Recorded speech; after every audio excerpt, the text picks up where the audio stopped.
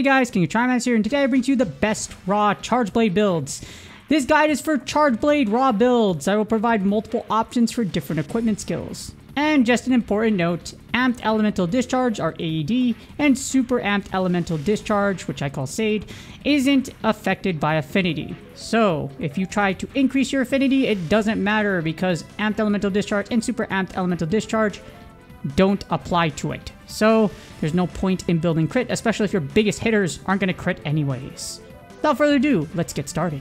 Alright, for the first build, we have the offensive builds.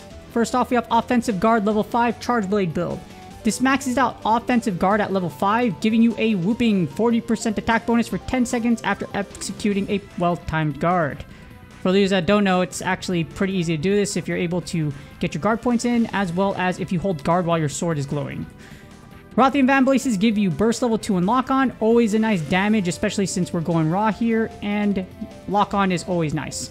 Part Breaker level 1, Heroics level 1, and Defense Boost level 1 are a bonus. So those are nice little things you don't really need, well, but again, having Defense Boost is kind of nice, especially if you're trying to proc Offensive Guard using perfect guard skills. Just be careful what you guard against, because this build doesn't use guard or anything like this. If you don't happen to proc the right timing, you're going to end up getting punished for it. So just be careful. Alright, next up we have the Offensive Guard level 5 Charge Blade build Offense 2. So this is the second build for the Charge Blade offense.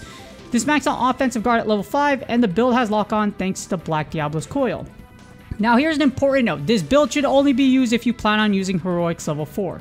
As you see right here, you have Heroics level 4. If you use the Diablo's Charge Blade, you can get Heroics at level 5. And again, this should only be used if you're planning on using Heroics, because you can Offensive Guard, proc Heroics, and then now you're just going to smash anything in front of you. So unless you're going to proc Heroics, like I mentioned again, because your HP needs to drop to 29% or lower, don't use this build. This is literally a Hail Mary, full of face, I'm going to smash you type of build. Alright, so for my offensive Charge Blade build number 3, we have Burst level 3 and Slugger level 3. Burst level 3 gives you a good boost with lock on, so this is actually the build I'm using right now. Slugger level 3 gives you extra stun power, and Quick Work level 2 allows you to be aggressive with axe transformations. I love this build because I'm able to quickly get into either my guard points, or I'm just able to quickly go into SADE or AED and just blast things. And if the stun happens, which, here's a reminder, if you stun a monster, it's after the attack animation ends, they are wide open for a Super Amped Elemental Discharge. Part Breaker 1 level 1 and Heroics level 1 are a bonus. The rest don't really matter, you don't really care about poison resistance, but I really like this build just because of the variety and the stun power it gives. Slugger 2 is fine, but 3, along with Burst 3 and Quick Work 2, are just a really sweet combination, and I'm able to just really aggressively go after monsters using this build. It does focus more on dodging rather than guarding, but with all the stun and the attack power you get from this, it's pretty sweet. Alright, next up for the fourth offensive build we have for the Charge Blade, it's the Burst level 4 Slugger level 2 Charge Blade build. There's lots of power and stun ability with this build. It has Burst 4 and Slugger 3, so this build leans more towards using Axe Mode to do heavy damage and stun ability. So my buddy actually uses this one. He kind of forgoes the shield outside of charging it, and then he just lets it rip with Axe Mode.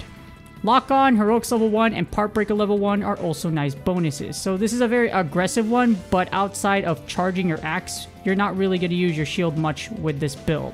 Alright, next up we have a balanced Charge Blade build. You have Guard level 3 and Offensive Guard level 3 Charge Blade build. So Guard level 3 is the optimal guard level, and with Offensive Guard level 3, it gives you a nice complement for each other, and Burst level 2 gives extra damage boosts. This build also has Lock On and Part Breaker level 1 as a bonus.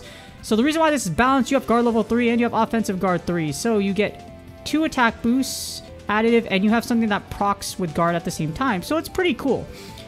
This build will allow you to be both offensive and defensive, and allows you to use your shield very effectively. But again, this isn't a very aggressive build. This is kind of like half and half. You get the best of both worlds using this balanced Charge Blade build. Alright, so if you don't like offense, we have defense. This is the Guard level 3 Charge Blade build, our first defensive build.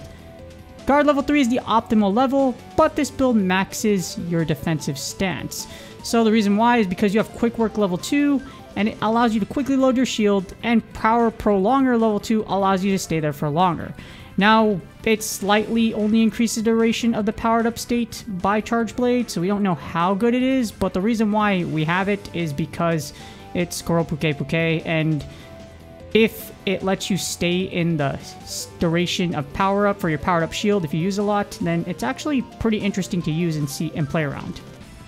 It also has Lock On and Rising Tide for extra bonuses, but just keep in mind you need the Koropuke mail at grade 8 if you want Rising Tide. So this can be a very expensive build if you decide to use it, or if you decide to use the Koropuke armor in general. Last but not least, we have a Slugger level 3 and Guard level 3 Charge Blade build. This is the second defensive build, and again, Guard level 3 is the optimal level of defense for the Charge Blade.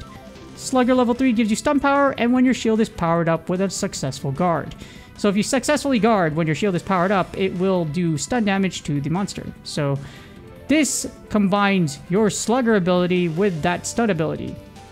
So it's really cool if you like transforming with guard points, etc., and you like stunning the monster just so that you could wreak havoc on it. This build is for you.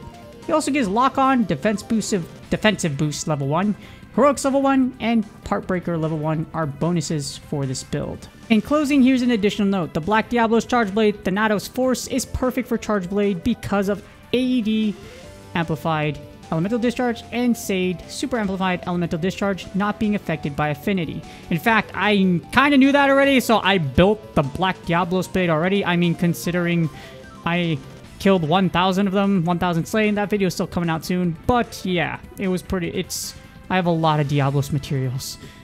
So, with that being said, hopefully these builds give you an idea of what to run with raw Charge Blades. There's a lot of options here, and hopefully these options kind of open the doors for what you feel like your personal preference is for running a raw Charge Blade build. And with that being said, please do me a favor. Please do me a huge favor, actually. Like, subscribe, and comment for the YouTube algorithm. I'd really appreciate it. Good luck on your grinds, and I will see y'all on the next video.